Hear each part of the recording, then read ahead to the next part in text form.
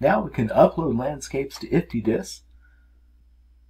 There are some notes here before we get started. As far as landscape requirements, they need to be a GeoTIFF, not in a zipped folder, and less than 600 megabytes and less than 60 million pixels. There are some other requirements too, as well as notes on landscape extent. And to find those at a quick glance, that's in the Help Center. You can go to Map Studio, Landscapes, and we have a Upload Landscape section.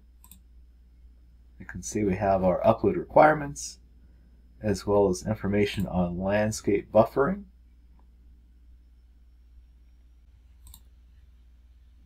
So to upload a landscape, we can go to Map Studio. We'll select Landscape Tools.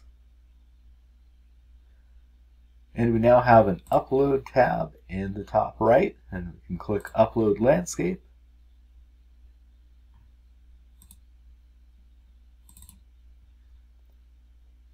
We'll select our landscape. IFTDSS will do an initial scan of it. You can see landscape summary data displayed in here. We can also change the landscape name and specify a work folder to store it in, either an existing one or creating a new one.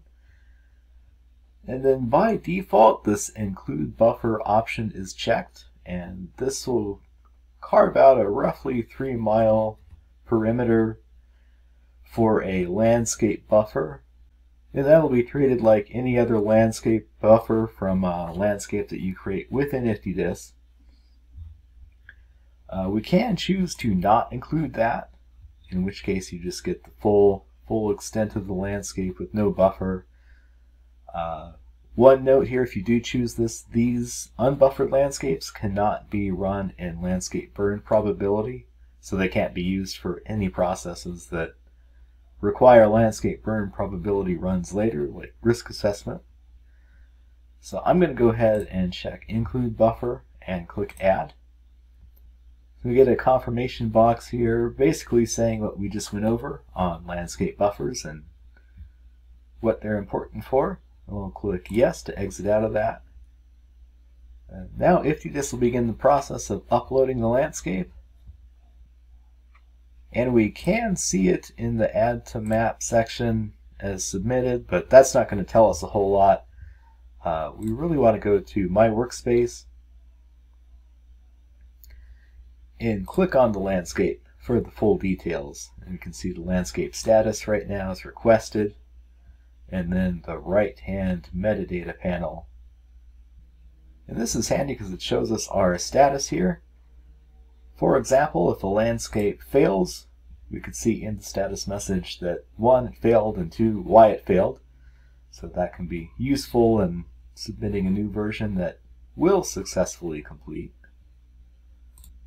And the other thing we'll note, since we're in Workspace, if you choose not to include a buffer, your landscape name will be appended with NB for no buffer.